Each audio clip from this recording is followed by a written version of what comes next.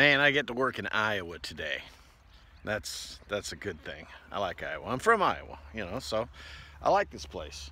But anyway, this is what I really like. Look at this corn. Oh man, it's higher than knee high. You know, that old saying, knee high on the 4th of July. Now it's knee high on like early June. You know what this means?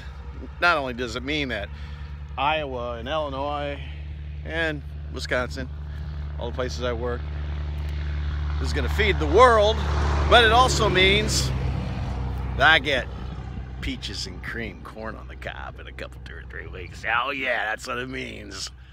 Looking forward to that.